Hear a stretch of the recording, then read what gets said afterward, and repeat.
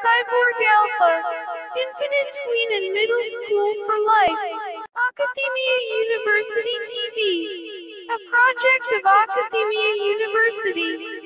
Open and free education and knowledge. Akadhmia University TV and Kawaii Tea House TV are a part of Cyborg Alpha TV Network. Experimental TV. Well, we are here for a 6 a.m. Pit stop. It's 6 hours and 3 minutes into the 5th day, I'm assuming. I do have to check, and I will check because I can't remember. Yeah, it's the 5th day of December. Oh, it's kind of where things are right now. Let's see what else came in here. Nothing significant, but yeah, so it's 6 hours and 3 minutes into the 5th day of December 2021.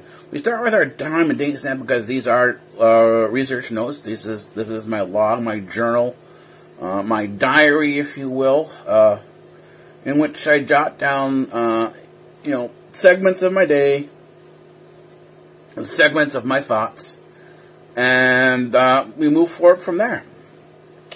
It's not everything. It's not my entire notebook. There's a lot more in my notebook than typical than you would see here. I mean, I just spent before I went to bed, I spent 5 hours going through old photographs of fashion for boys from the 1800s up to 1900. So basically,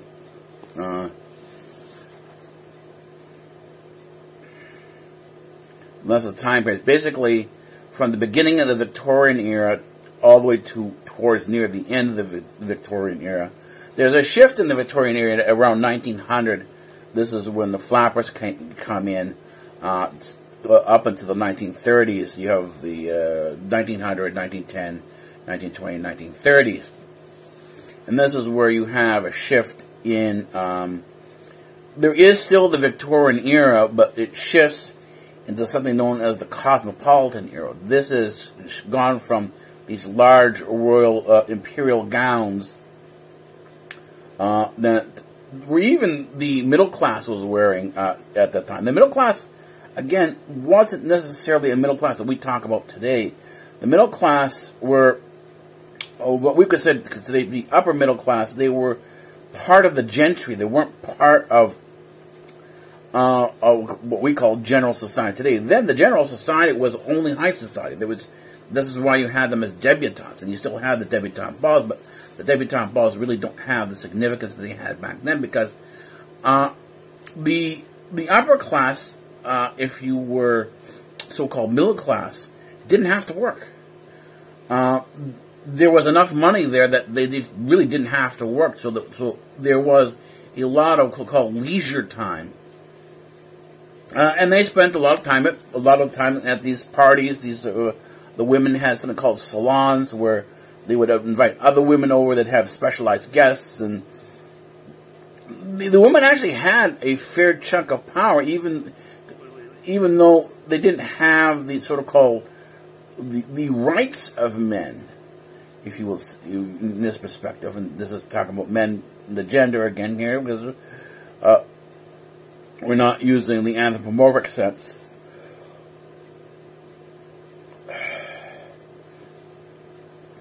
And what happens, you can sort of see in terms of and this is again, you're looking at the particular class of this.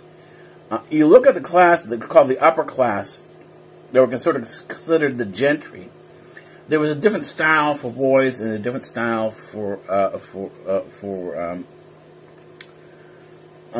than you would consider it to be for the average. The average person had they were dressed up. There was a sort of a cleaning up of the person. You could still tell that they weren't of the class that were particularly called what we call today the elites. The elites had the clothing style that you couldn't work in. There was no way to work in the style. So these weren't these weren't, if you call them leisurely stuff, clothes that you could wear to work, because you couldn't work on it. You couldn't, you know, dig in the garden. You couldn't do anything with the stuff. And so it was mostly there for show. It was basically the wrappings of a particular person of a particular status. So how a person is wrapped in their clothing really determines where the status is. If you're wearing basically overalls or pants with suspenders, and you see the suspenders, well, then you're a person who's likely to be sweeping floors or digging ditches or anything along those lines. And so how the fashion changes shows how society changes as well. It reflects the attitude that society has in terms of their understanding of clothing design. And it is, so you can do class structure with clothing. You can also do the shift in attitude over periods of time. And the attitude that sort of comes around the 1900s is one of, for the upper class, very sleek design. They're now very, very thin. It's no longer the wide gowns, the wide hips. It's now sleek, pencil line design. This is, if we could talk about pencil skirts and so on, so on, very slim and sleek design. This is what it was. There was a very slim, very sleek. The women, instead of showing big hair, had hats. The chapeau that was basically skull-like. It was a skull cap that covered various different areas and had different adornments on top of it. So it was, they had their elegance to them, but also at the same time, it was a very slimming design. This is when they had the cigarettes with these long holders on them. You know, they have these long, imagine a stick coming out to here, from my mouth to here, and then there'd be a cigarette on the tip of it. Well, this is what they had, but a very thin, very sleek design. But the thing is, their clothing matched the stick. These were stick figures. They were. This is what talk about the cosmopolitan design, and there's a whole history to it. So you can go into, as you're doing these different other research, because you're talking about people's behavior in the observation vlog. You're observing the behavior. When you go into history, you have to look into how people behave in many ways, because the clothing reflects the behavior and the understanding of that particular period. That's what you do. You go into this, if you call it, a fashion history. But that in many cases, what you're doing is you're looking at pictures. You're looking at seeing what pictures you can find. And it takes a long time to go through things and really sort of put together, you know, what is what. And I think I spent 5 hours today doing that, well, yesterday doing that. And so the research like that makes you tired, and that's what happens where you see me sort of slouch, and, you know, my body wasn't in the condition to go outside and do the observation outside, so because of the work I had done earlier. It's supposed to be my vacation. I'm supposed to be, you know, December 1st to February 1st reorganizing my notes, but sometimes you get sidetracked, you find something new that you want to go take a look at, and before you know it, it's, you know, it definitely is going to impact my notes. I have a lot more notes to sort of go through now, and a lot more to organize, but that's kind of the way things are. And so now we're at a pit stop. I've got more work to do today, so things are a little early today. So instead of having a pit stop at noon, it's now at 6. So 6 a.m. So onward with the pit stop. As the vlog editing process gets closer and closer to the film date, in other words, I'm posting closer to my film date, I have to offload the phone, the device I'm filming on, more and more, sooner and sooner. Anyways, it's 21 hours and 46 minutes into the, I think it's the 5th day. Yeah, it's the 5th day of December, 2021. I just got back from a lecture. they're interesting. I find lectures interesting. As I said, it's always interesting to see someone else or to hear someone else's perspective on, even if it's the same thing you've been working on. You want to see someone else's view, someone else's point of view. Maybe they found something that you missed. So you do that. You go to other lectures. You go to other events like this, and if you can. In my case, I'm also doing the sound. I did the sound engineering for the event. As a matter of fact, I did the sound engineering for the whole church. So I'm still working on it. That project sort of. Anyways, I'm going to start the YouTube Stroll, and we'll see what's up with Yali Vlogs. Right now I'm at the Yali Vlogs. I'll go by the Leroy's, and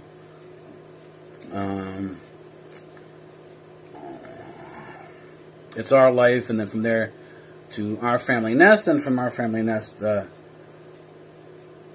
probably Karli Reese, and then from Karli Reese I'll go to Family 5 Vlogs and see how everybody's doing. This is a brief little visit. Anyways, I will see you probably a little after midnight.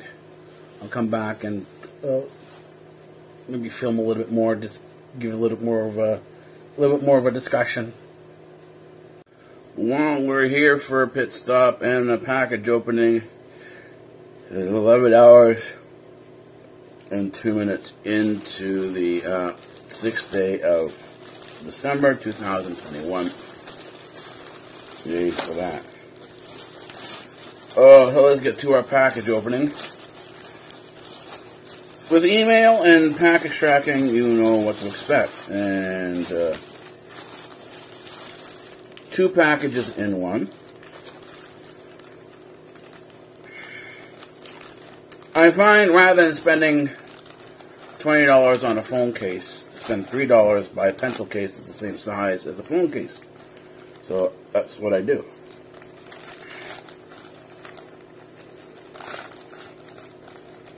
And given that I'm an anime fan, so my choice would be something along the lines of this.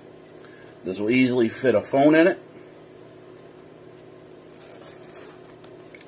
As per example.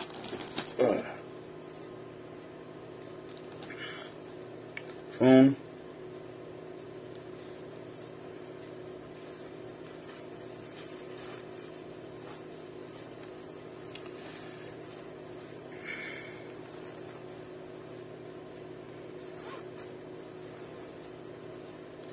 Inside the case, phone's inside the case.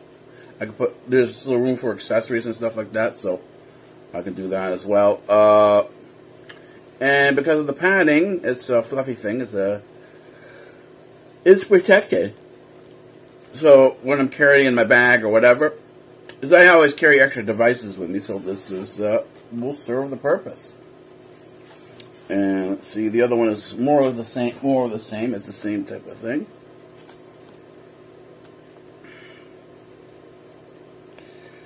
So let's get that out and get that done.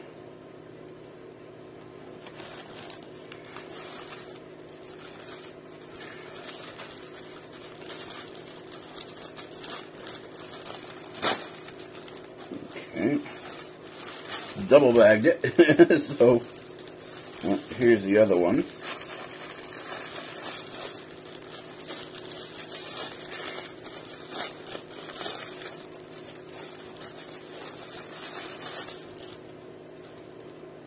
Here's the other one. So I got 2.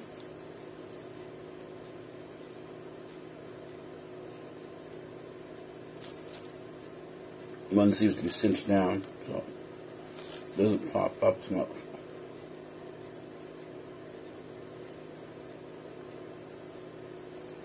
A floppy thing, just one ear, just goes up like that, and so it's nice. Same thing, velvet, soft, nice. And that's about it. Now I'm on to my pit stop. And I'm off to, I think it's Our Family Nest, and then Karli Reese. And from there, on to Family 5 vlogs. Well, it is 19 hours and 25 minutes into the 6th day of December, and we're getting our day started. It's always rolling along. I have a problem where I get an idea, I get up, I start looking into it, and sleep is interrupted. So, but anyways, we're gonna start all over again with our YouTube stroll. I don't know if I'm gonna go outside tonight. I still have some work to catch up on before I go outside to do the observational work. Basically, I have till about 10 o'clock to do that. So.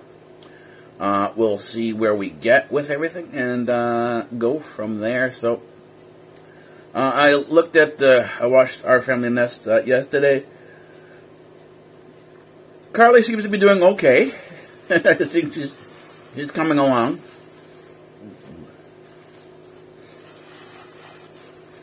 Allie is in Hawaii with her family, so a large chunk of the time the vlogs are a couple weeks out, so it takes a while to catch up with them, or sort of you have to look for them on either Instagram or Twitter or now Snapchat. Snapchat is becoming more popular again, so these are the different places you look for them. But anyways, onwards and upwards with the Yaoi vlogs once again. It's time for that, and begin the daily YouTube stroll. Well, it's 3 hours into the 7th day of December, and we're riding through a weekend blowout. So I've been sleeping a lot, and I haven't gone by Our Family Nest yet. I went by Yaoi vlogs. They're all in Hawaii, but he talks about the husband John, who's the main vlogger there. It's his channel. Talks about vlogging all types of conditions, good, bad, and the ugly. So he was showing some of the stuff he's done, how he's learning different things, and being sort of adventurous puts you into situations where you often have to get inventive with your thinking, and it forces you into learning new skills, and that's certainly the case here. I think sort of where Karli is that she's sort of in coasting mode, somewhat of a burnout, but not much of a burnout. It just sort of, you sort of see that she's kind of just flatlining for a bit.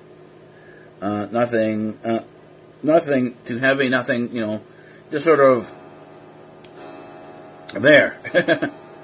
So at least this is what sometimes when you don't have the energy to do something amazing, what you have to do is you have to have enough together so that you can do the bare minimum, the needed amount to sort of get through or survive to the next point wherever you're going. And this is, I think right now, she doesn't necessarily know where she's going. There's still a question mark. But in that case, this is from my perspective. That's kind of how I live. I don't know where things are going. Exactly. There is no, final definition for where I'm going. So there are periods where you're sort of in this coasting mode, and particularly when you're taking the time to reorganize your notes, things are in transition again. And so what happens? I am in a transition period for about 2 months now. I'll be reorganizing my notes, and well, certain things have finished. The newer stuff hasn't come in yet. They're just sort of the very sort of outlines are just being developed. And this is looking at taking a new way of looking at history and asking questions. What we learned in school. How much of it was real? How much of it was actually true? Find out more of that. I think maybe the knowledge you get all the way through high school and see now your first and second year of university accounts for maybe not 1% of what's out there. So that's not much. It's about 1%. So basically, high school, all of school, your regular school, elementary, junior high, or middle school, or up to high school into your first and second year, you're barely scratching the surface. You're just sort of, that's kind of like a babysitting service type of thing. And then those who want to go on to something bigger and better in terms of what they'll learn, others will simply set into a routine of life and continue on the way with everybody else. No, with everyone else. They become part of the crowd. Anyways, I'm going to leave that here for now, and I do have some more vlogs to watch. I have a meal to prepare. I'm going to have some sort of lunch, or at this point in time, I don't know what it is, lunch, breakfast, or dinner. It's going to be some form of cereal, but so it's going to be, but what meal it's going to be for, it's going to be, I don't know. Well, I'm getting back into the swing of things. I took a couple days off. I'm still pretty much in a down mode. I haven't fully ramped back up again. Oh, anyways, it's 22 hours and 46 minutes into the 7th day of December, and I'm at the Yowie Vlogs, going to start the YouTube Stroll, and I'll probably edit the notes vlog, should say the notes section of our Life as Cyborg Alpha. Our Life as Cyborg Alpha is split into 3 streams. It's the notes and notebook. Then there's the observation vlog and the notices vlog. So those are the 3 streams. The observation vlog and the notices vlog are verbal essays put together at the moment, or in the moment, I should say, from the notes that I've collected. So there are projects that I'm working on, sort of. Right now they're in loose stages as I work to sort of correct things. But anyways, I think that's going to be it for here, because I am moving on. And a little thing just popped up, a notification popped up, so I've got to see what that is. I hear this little...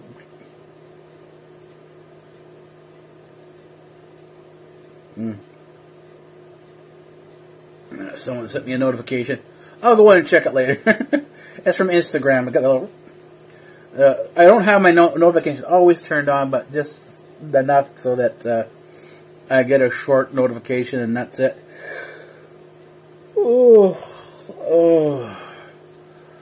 But I'll sort of go through things and sort of see how things are going. And as I do the YouTube Stroll, I'll try to get the notes section, the next date for the notes section up tonight, and then move on to the observation vlogs. I do have to take a number of vlogs that are on here and move them over to the cloud. I do all my editing from a cloud. I use Google Cloud to do it, so yay for that. Anyways, I think that's going to be it for now, and I'll talk to you. I'll see you guys in the next transition, probably around 4 or 5 o'clock in the morning.